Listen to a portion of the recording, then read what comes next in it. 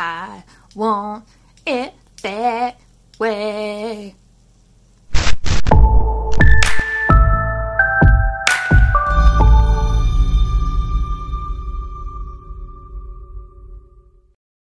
Okay, Sam, so you're saying you opened the puzzle box and something came out of it. Well, that's not good. That's alright, we'll figure it out. Do you hear that?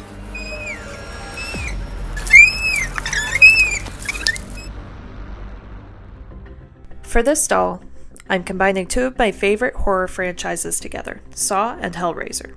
For a little backstory, the Saw movies are about an unconventional serial killer named Jigsaw, who uses elaborate traps and puzzles to test his victims and give them a slim chance of survival. He is a charismatic leader and essentially forms a kind of cult around his ideals, so that his legacy lives long after he dies, which, spoiler alert, he does. Hellraiser is about a group of demons, these hell priests called Cenobites from another dimension, who are summoned by humans through a mysterious puzzle box. The Cenobites don't serve humans, they operate on their own laws, and once you've summoned them, they won't let you go. Damn, this is some scary shit! My idea behind this was, what if when John Kramer, aka Jigsaw, dies, he is recruited by the Cenobites because they admire his imagination when it comes to devices of torture, and the transformation through said torture. For Jigsaw himself, I used this spare body I found on AliExpress and this face sculpt of Tobin Bell, who plays Jigsaw, that I found on eBay. This wheelchair is a Ken wheelchair, and it goes through some serious modifications itself.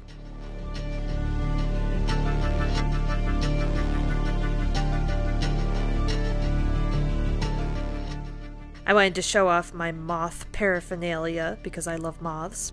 I started out creating this funky pattern based off the cloak pattern I got from Requiem Art Designs on Etsy. For the initial pattern, I wanted to create Jigsaw's iconic red and black coat, but I wanted to make it more opulent, more Cenobite, as it were.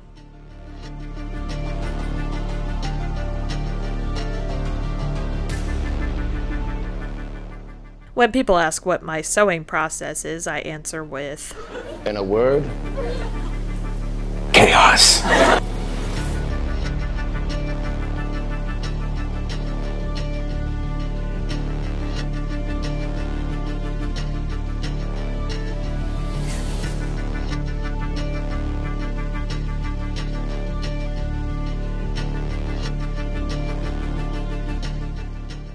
So after draping it over the body, I placed where I wanted the arm to be and where I wanted the sleeves to go, and I split that and labeled all my parts.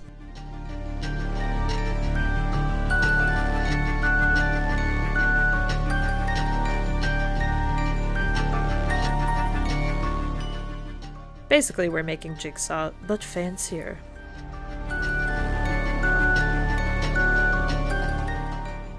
So the train of his coat is much longer, and the lining is not going to be just a plain red fabric, it's going to be silky, satiny red. I think the Cenobites would appreciate this newfound fashion sense of his.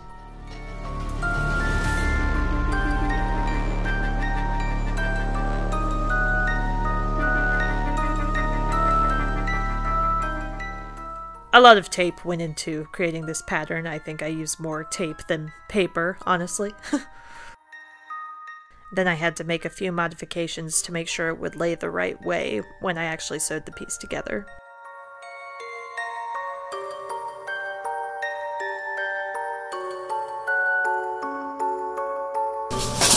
If this looks like a mess, it's because it is! Haha! I do get very messy when I do my projects. Then we just iron it flatter than poor Agent Strom after the glass coffin scene. And for the lining, my sister gave me the advice to take the shortcuts that would normally annoy you on human-sized patterns, like not lining it all the way, because on doll scale, a full lining would get bulky in parts, so I just did the parts that would show with the red lining.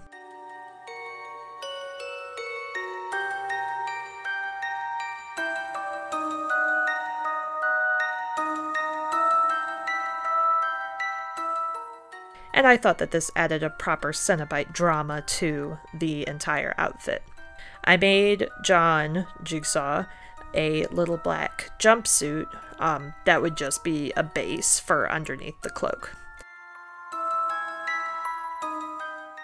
And when I sewed it all together, this is how it looked. I had to fiddle with the hood a little bit, and I put a wire in it to ultimately make it more posable. It worked really well.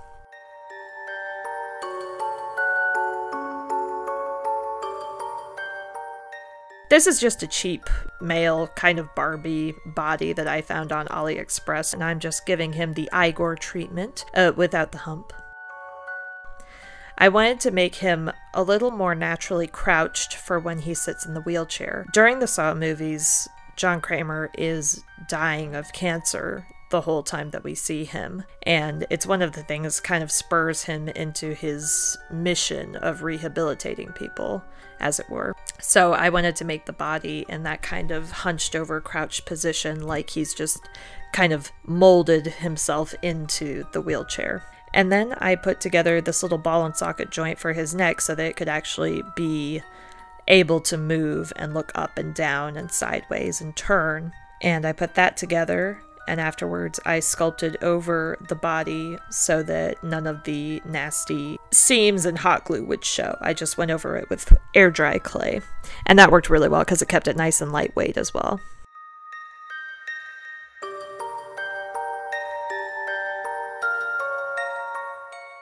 And I tried to make it as natural looking as possible, but this time I didn't bother painting underneath on the body, because I couldn't be bothered. And that's the whole cloak. I'm very happy with how it came out, and I think it's very Jigsaw but fancy.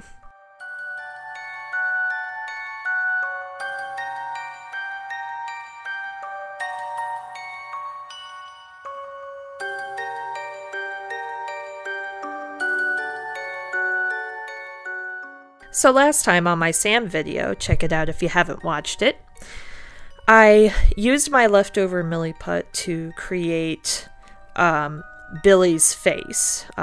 Billy is the doll that Jigsaw uses to kind of inform people of the rules of his game, so that he can remain anonymous for as long as possible.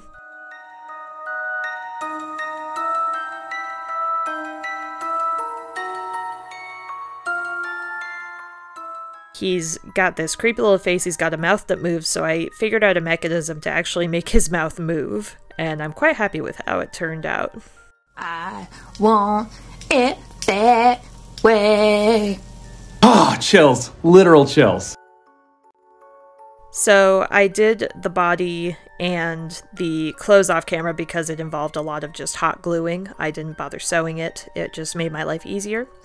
Then I covered the back of his head with Warbler so that it was black and it wouldn't show through the hair. And then I just hot glued his hair on top and I got onto painting, just like John did.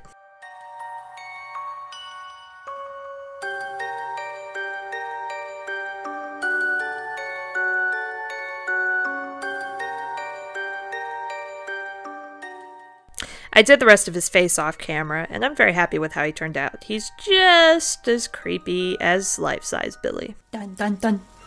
Dun dun dun. Dun dun dun dun dun dun dun dun. The wheelchair gave me some difficulties because I was trying to figure out how to make it incorporated into the rest of the design and make it a little more Cenobite-y with being kind of a holy part of his costume, because I was thinking about just having a cloth back for it, and it was boring, so I stepped away from it. I went on a walk, saw the lovely fall colors, and I came back and did some concepts for a kind of backing to a throne, and I thought because you see him in a wheelchair for so much of his time in the Saw movies, and my favorite one is actually Saw 2, and he's in a wheelchair for that whole thing. I wanted to make it a part of his Cenobite design, where it's not just his wheelchair, it's not a part of his disease anymore, it is his throne, because he has been elevated to a position of great honor among the Cenobites.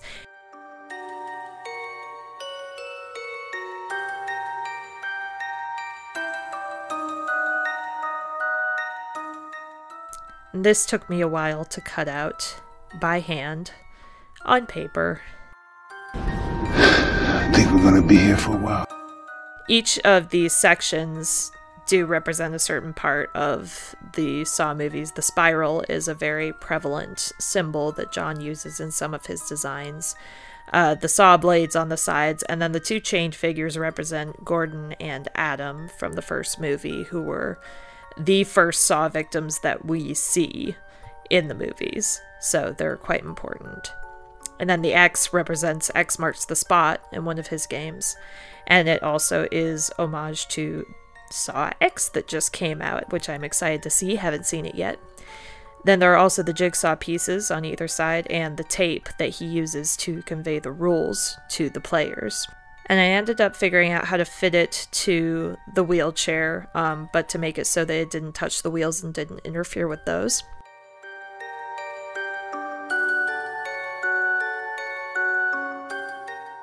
I made two little IV stands because symmetry in religious architecture and art is very much a thing, and I also wanted to pay homage to the part in the hospital in Hellraiser where the IV fills with blood.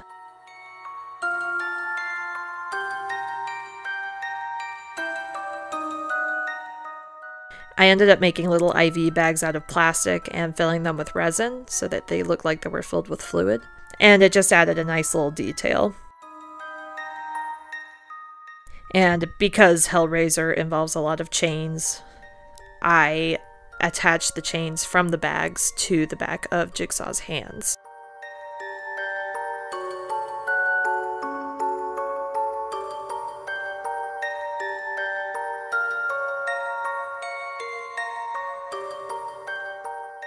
So there are no Barbies that look like Tobin Bell, John Kramer. So I specifically wanted to find a face that was exactly his. So that's why I went on eBay and I found someone who had 3D printed this face of his. And it's a really beautiful sculpt. Like, it's got so much detail, all of the wrinkles and the hair. It's really great. And it was really easy to make look like John, but just more demonic.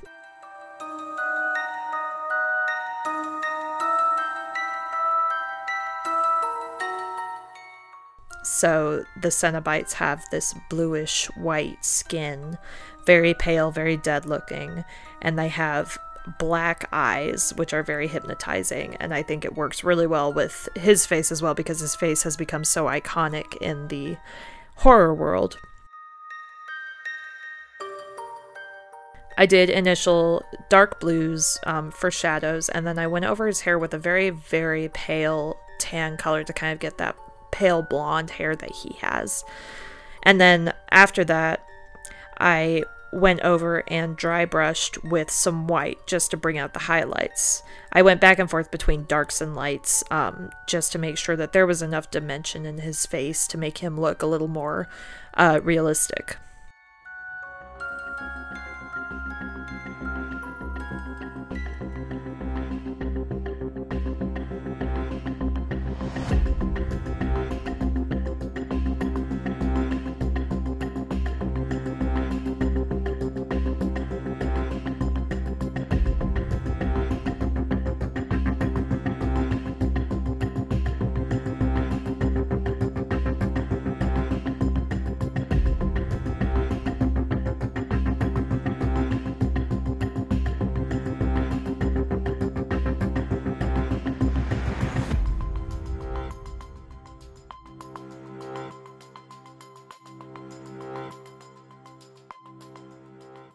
Then for some final details, I added some more darkness under his eyes and in the creases of his lips.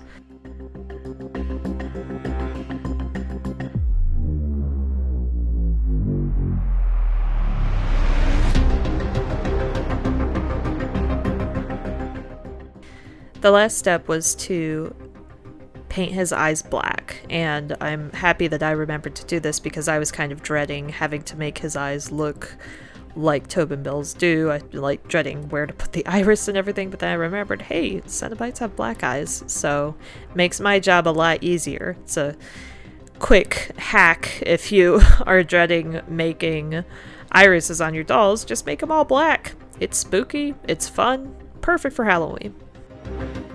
I think he looks suitably like a Jigsaw who has been recruited by Cenobites.